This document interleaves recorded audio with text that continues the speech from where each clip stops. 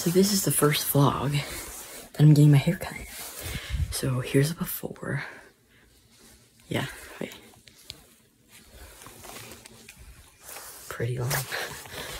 And wait, they want me to do a transition, I guess.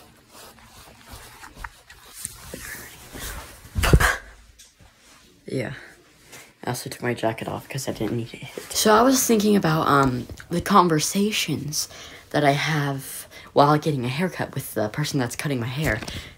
They start all the conversations, and they pretty much go like this. How'd you like school? Good. Yeah. Do you have a girlfriend? What? No, I was just asking. Do you like blueberries? What? My grandson has diabetes. Oh,